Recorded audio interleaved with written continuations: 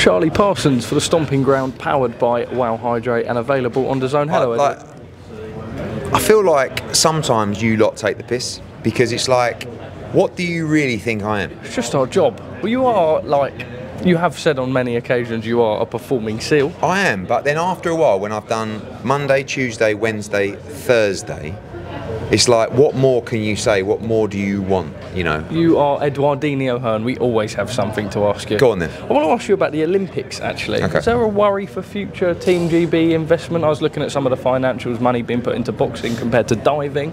Diving much more successful with, I think, a third of the funding. An actual journalistic question from myself. That's actually quite impressive for you. I think the answer is that the GB boxing scheme has always been incredibly successful. I think Rob McCracken, Lee Pull and all the coaches up there have done an amazing job. Sometimes it doesn't work out.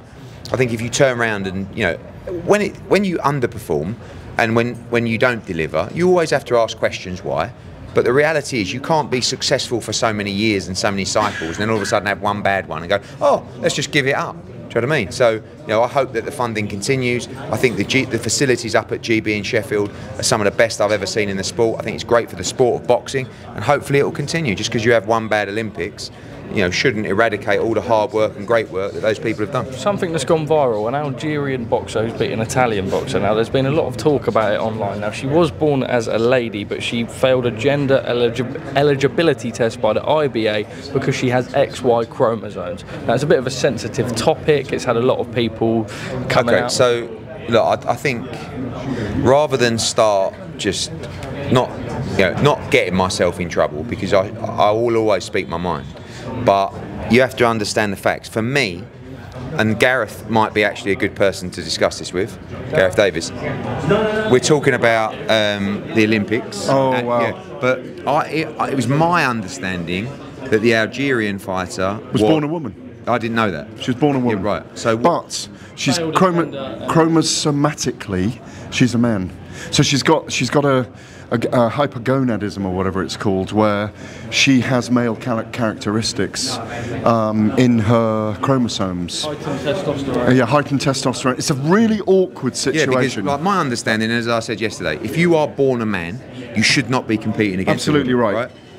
Now, that does put a difference. No, this is a grey area. Yeah. This is a grey area, and it's one of those areas we've not explored before. I don't think the public fully understand that. No, they didn't. I think people were very unfair on her. Yeah. It's a man fighting. You know, no, exactly. She was born a man. But the problem is that it's become a row between the IBA and the IOC here as well, because the IBA said they weren't allowing her. She failed their test. It wasn't a testosterone test, by the way. So there's a lot of grey area in this story. But I do think it needs exploring, because there are people born. Remember Caster Semenya, the sprinter? It's a similar situation, I think. That some females have so many male characteristics that there's a crossing of the line, if you like. If I'm playing devil's advocate, is that not a run. her fault? I mean, no, it's not her fault. I know. So what you should be, you know. It's a very unfortunate human condition. I'd put it that way.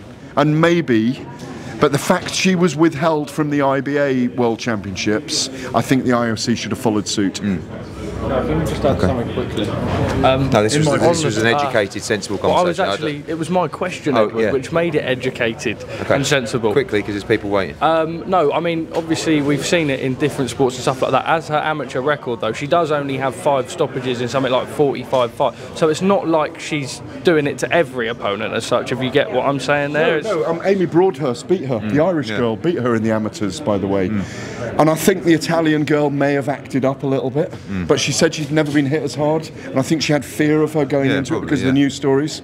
But it's really unfortunate for the Algerian in this situation, and it is for the opponents. If she goes on and wins a gold medal in this, it's going to be an incredible story. What would you do if you were putting, say, Katie Taylor in with a woman who had so much testosterone in the system, like this physical condition? Would you question it? I mean, it depends what side of the fence you're on, doesn't it? I stand by, obviously, women should not be competing against men.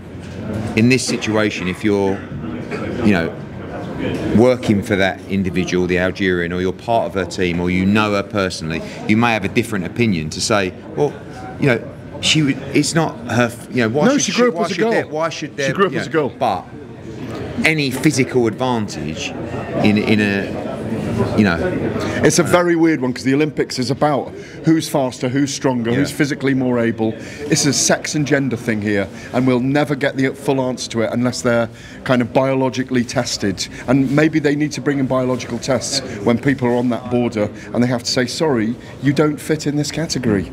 That's what I think. Okay. What do you think?